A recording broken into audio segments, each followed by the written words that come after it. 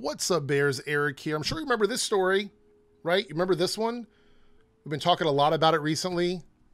This fraudulent case that was ruled on by the Supreme Court, this completely bogus bullshit made up case that was ruled on by the Supreme Court that we keep saying, hey, it was a fraud. You should probably not be hearing cases that are based on lies and made up shit.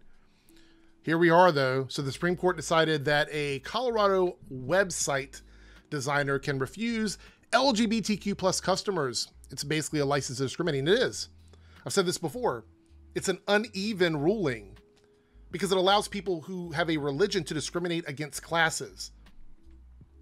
Religion is kind of grouped into the protected classes in the United States. So to say that one class within that protected status is above another, it's just it's weird. It's really, really, really fucking weird.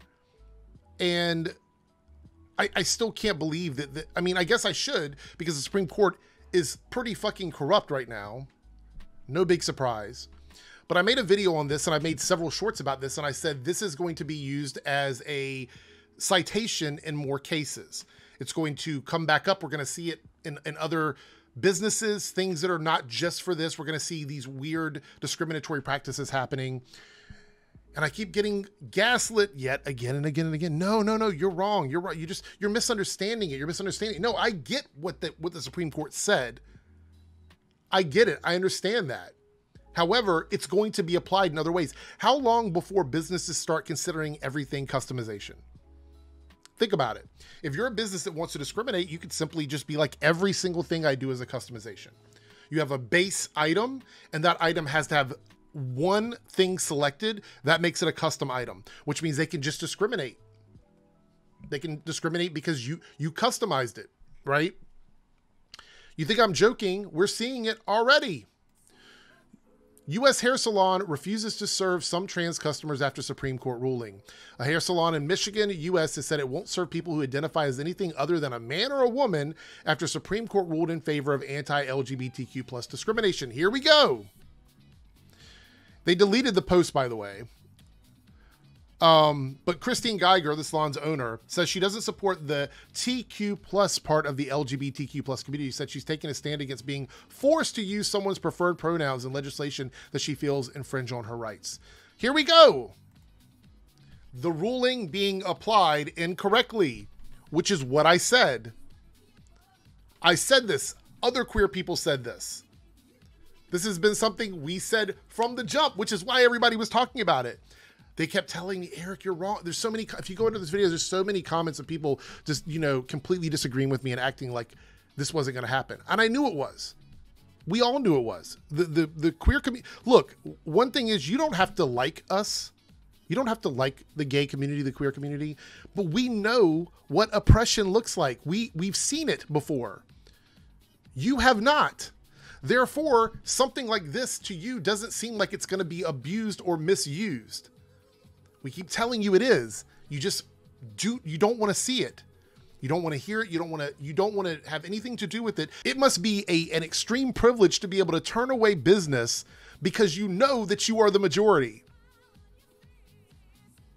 That's the whole reason these laws exist in the first place, is so people cannot suffer oppression in their own country. That's the reason why they exist.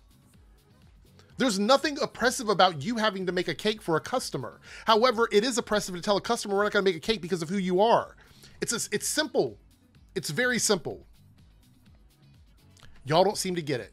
You keep saying, well, just go to a business that does that, or go somewhere else where they'll serve you, or make your own business, right? Make your own hair salon, make your own website designer or whatever. Well, that's not true either. Conservative Christian caught on CCTV flinging dead rat into gay couple's restaurant. A Virginia Christian couple who were caught throwing a dead rat into a gay couple's restaurant following years of homophobic disputes. CCTV footage captured near the Front Porch restaurant in Plains, Virginia, showed conservative Christian Michael Washer throw a dead rodent at the front of the building last year. An employee of the Virginia Erie told the Washington Post that Mike Washer had previously told them, "I like you, but the F slurs you work for, I can't stand," while calling for a tow truck to remove a customer's car from a parking space. The front porch has flown a pride flag on its patio since 2016, the year that a gunman killed 49 people in a Pulse nightclub shooting, which, by the way, again, another concern the gay community has that the straight community doesn't seem to understand. The Washers, both in their early 50s, also posted pictures of themselves outside the U.S. Capitol on 6th of January, the day of the far-right insurrection that resulted in a number of deaths, and have a sign on their property that reads, "Only Jesus can save America." There's a lot more to this story, but basically, it's the fallacy of create your own place because that'll save you or whatever. That doesn't exist either. And this is just one example. I'm not going to make a long-ass video. I'll cover more stories like this. I have several more that I could talk about, but I just wanted to show the hypocrisy here. That ruling was bullshit. The way it's going to be applied is bullshit. It's going to be used to oppress people. It's going to be used to turn people away from actual legitimate business because of bigotry, homophobia, transphobia. And places that are owned by queer people are also going to be targeted because now people feel emboldened by that ruling. There was a lot more on the line than that one thing. But y'all just keep on. The reality is you don't want gay people or trans people or queer people to exist in this country. Just say that. So at least we know where we're at on each side. We just want to live and exist. Y'all don't want to let us do that. Just be honest with yourself.